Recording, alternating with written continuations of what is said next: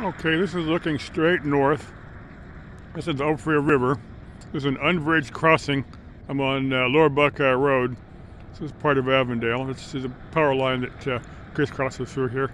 I think it's the one that goes between Phoenix and Tucson. I don't know if they're using it. It was part of a power sharing thing. It's been there for a long. I don't know why they put it right in the middle of the riverbed, but this is just land that nobody cared if there's a power line in the middle of it. Anyway, let me circle around very slowly so you can see that this is a river. There's no water in it, but it's a river channel. There's a Lake Pleasant, and then Carl Pleasant Dam and stuff is up there, where they call it Lake Pleasant for Carl Pleasant. But anyway, that's looking east that's looking toward Phoenix. That road there is Lower Buckeye Road. They go on around there, go pick up, go back. Semi-busy road.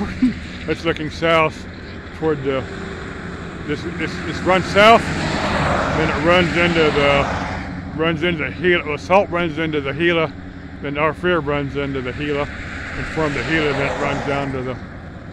Used to run out to the Pacific Ocean, but I think it dries up before it gets to. Anyway. The Colorado runs through Yuma, but used to run before they put the dams in there, and it head back to the west here.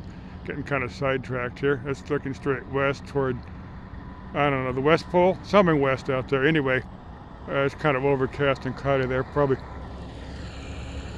Anyway, you might wonder what I think that's the White Tank Mountains out there. You barely see them. Bye bye.